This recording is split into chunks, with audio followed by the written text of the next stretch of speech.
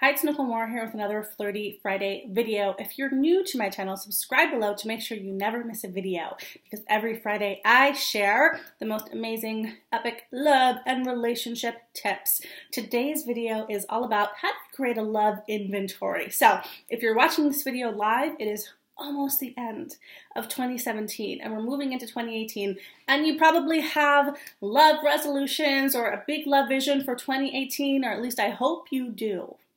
But how do we actually set the stage to get there? So I really believe that when we come to the end of the year, we have to digest the year. We have to get the knowledge and the learnings from the year, and then very consciously and intentionally decide what we're going to get moving forward and how we're going to get it. So I'm going to share with you how to do a love inventory. You want to get out a pen and paper and you want to ask yourself some questions. The first question is, what worked in 2017? What were the high points for you in love and dating and relationship, wherever you're at, whether you're in a relationship or whether you're single or somewhere in between? What were the moments that really stand out?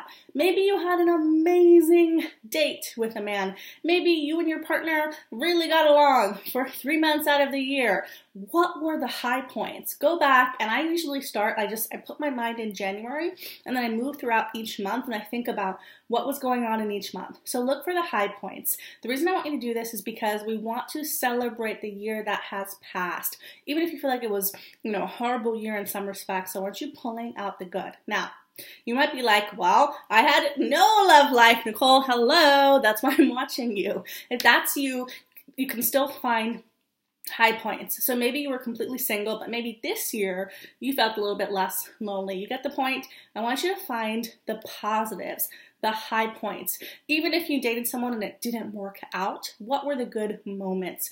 Write those down. And now here's the important question. You want to ask yourself, how was I being that created that result? And you're going to find words or feelings. For example, let's say you had the best date of your life in 2017, and maybe, why it created the best date is when you think about it, you were like, wow, I went on the date, I was really unattached to the outcome, I really didn't put an agenda on the date, I just was present. And that's giving you information that when you're unattached, when you're present, when you have no agenda, you have a really great time. Maybe, you had a really great relationship with your partner for 3 months out of the year. And you want to ask yourself, how was I being that created that result? And you're going to think maybe, okay, I was being really compassionate. I was really happy with myself at the time, so it was easy to be happy with him. You get the idea. You want to write down, how were you being that created the result? The reason I want you to write that down is because I want you to get that you're creating the results in your love life, good or bad.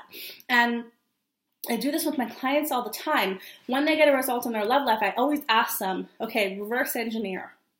What made that happen? And write that down, because that's giving you clues to what makes you personally successful in love.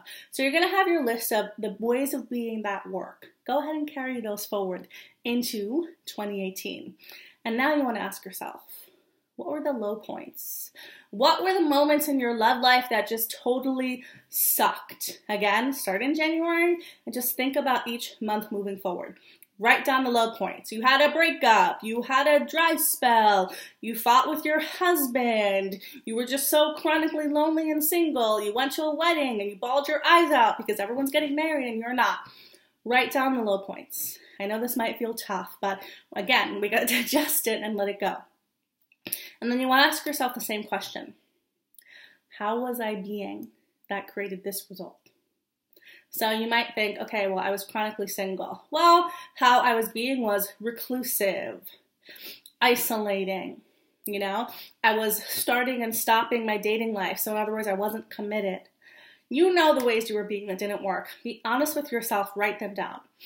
Now, this list of words is what's stopping you from creating the love that you want. So you want to make an intention that in 2018, you let these ways of being go. And now here is the $1 million, very, very, very, very, very important question that I want you to ask yourself to prepare yourself for success in 2018.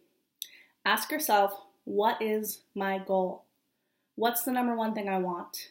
So in terms of your love life, what would be ridiculously amazing? What would be at the end of 2018, you're sitting there and you're at dinner with your girlfriends and you're like, I literally cannot believe this happened. This is so amazing. It's everything I dreamed and more. And I'm pinching myself that I'm here.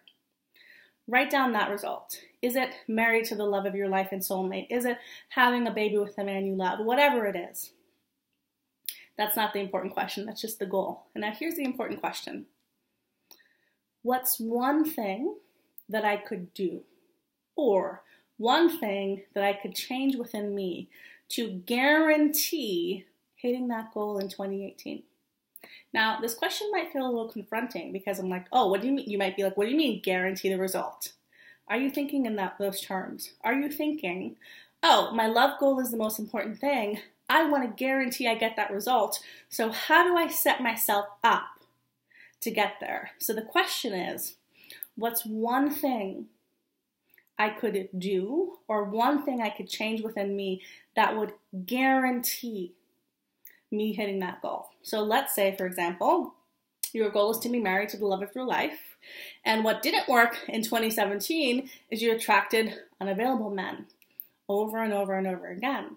Well, one thing you could change that would be the game changer, that would guarantee you getting the result you want, which is a committed man, is healing your wounding around unavailable man. Like, that would make sense, right? To work on that, to heal that, to get your result. So what I'm asking you to do is think about your big love goal, what's getting in the way of you being there, and what's the number one thing that you can commit to doing or changing that's going to be that game-changing piece that guarantees you get there. What if you thought in terms of, what do I need to do to guarantee to get there? So it might be, I really need to heal my heart and open up my heart again. I know I'm blocked.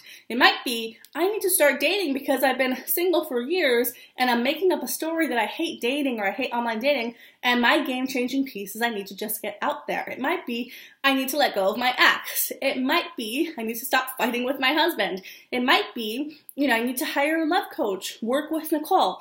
What is the one thing that would guarantee you getting there? If you think this way, you're going to be in the top rare percentage of people that aren't wishing and hoping for 2018 to be better than 2017.